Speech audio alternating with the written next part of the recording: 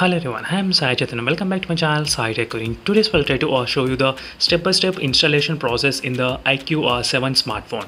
And I'll be doing plenty of reviews on this Iqoo 7 smartphone in the next upcoming days, friends. And the phone also comes with a pre-installed screen protector. And make sure to check the links in description to buy the best cases. And in case if you like the phone, use my links to buy, friends, and also do support me in that way.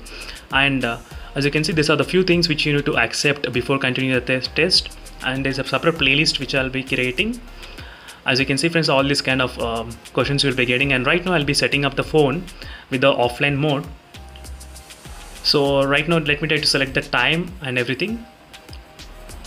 So I think the today date is about May 19th, and my phone took about 4 days to come to my home, friends. It's already arrived in my town, but still they did not deliver it to me. That's a really sad thing to know. So it's 4 days. It was just being at the delivery office in my hometown, which I cannot do anything. And even I did try calling the customer service, and they are not supporting at all.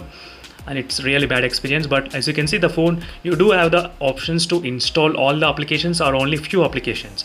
So where in that case I'll try to select maybe MX Player and the Instagram. Rest of the applications I won't be needed at the moment, but these two are maybe right now I need to use because I need to post the Instagram camera pics from the Iqoo 7. So definitely stay tuned for those camera samples which I'll be posting in the Instagram from this phone. I'll be testing in depth on this Iqoo 7, friends, in the next upcoming days.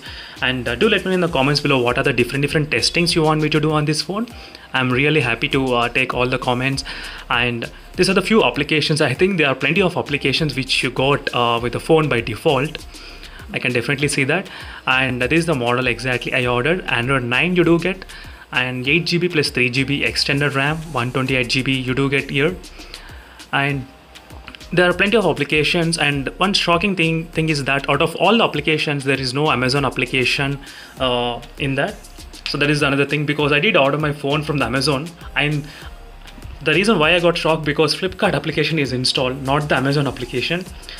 That's another thing to notice in case if you're curious. So that is what I am really annoyed here. So why Flipkart, not Amazon? So but you do get different applications like Daily Hunt and Facebook, and all those are by default you do get in this phone. So definitely those applications you can uninstall them so without any problem.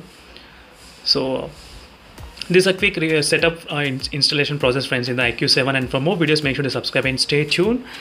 So thank you for watching this video, and see you in the next video, friends. Until then, bye.